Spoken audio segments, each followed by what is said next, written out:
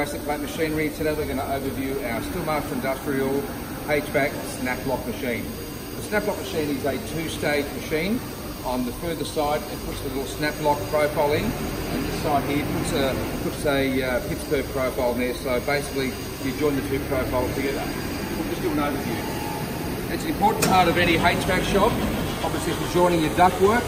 So we'll do the snap lock profile here now.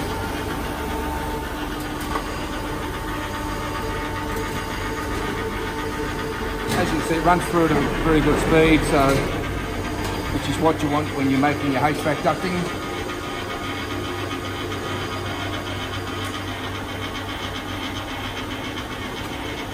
There's the snap lock grooves, and that basically just snaps into your female profile that will form up next. Over here to the other side, roll it through here, and away you go.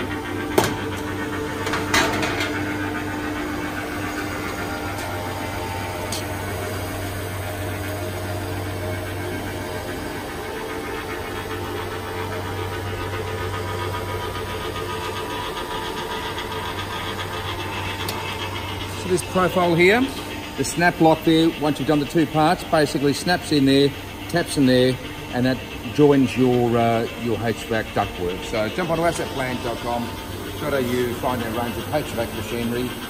Thanks and have a great day.